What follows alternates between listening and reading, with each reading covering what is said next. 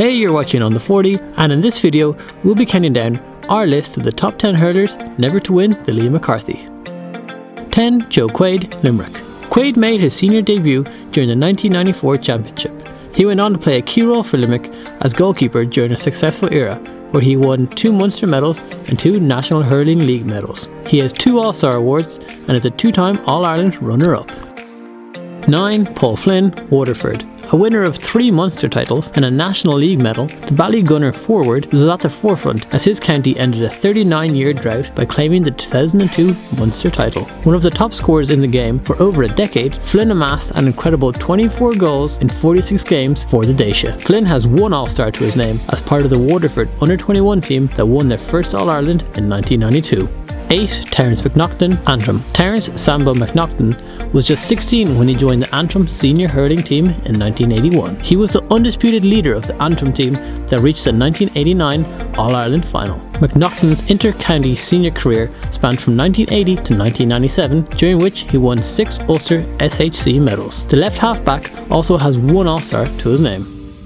7. Sean Stack, Clare. The 6-mile bridge man is acknowledged as one of Clare hurling's greatest servants ever. He lined out for the banner at all levels, was on the senior team for 14 seasons from 1974 to 1987. Most people will remember Sean Stack for his powerful performance at centre halfback for the county, where he won an All-Star award in 1981. 6. Gary Kirby, Limerick. Kirby is often regarded as one of the greatest players never to have won an All-Ireland medal. The centre forward was a key member of the Limerick team during the resurgence of the 1990s. During this time, Kirby collected 2 Munster titles and 2 National Hurling League titles and 4 All-Star awards. Kirby also won an under-21 All-Ireland title in 1987 and has an astonishing 10 senior county medals with Patrick Swell.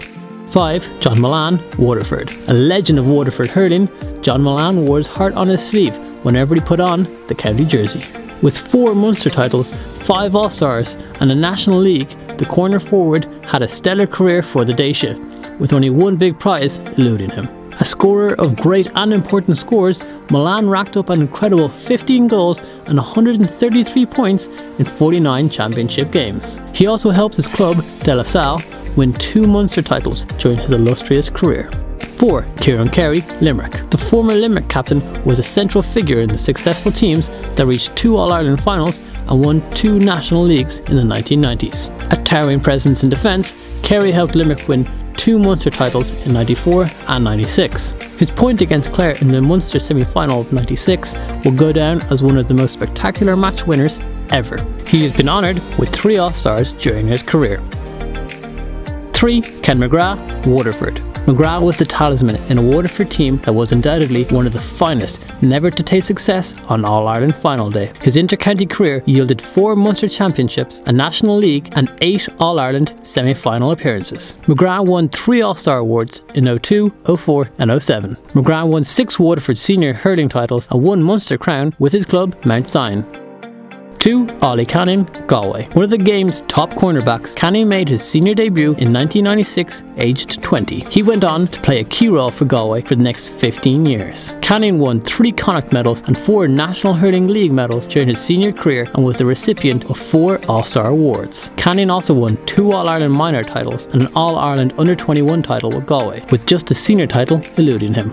1. Tony Brown, Waterford. One of the finest hurling players of all time, Brown's inter-county career spanned an incredible 23 years. During this time, the Bionic Man won 4 Munster titles and 7 Waterford county titles and became Waterford's most capped player. In 1992, Brown captained the under-21s to their first ever All-Ireland title, aged just 19. His individual performances with the Dacia were awarded with 3 All-Star awards, and in 1998, Brown became the first Waterford player to win the Hurler of the Year award. Thanks for watching this video. Let us know in the comments below who you think should be on this list, and subscribe to our channel for more videos.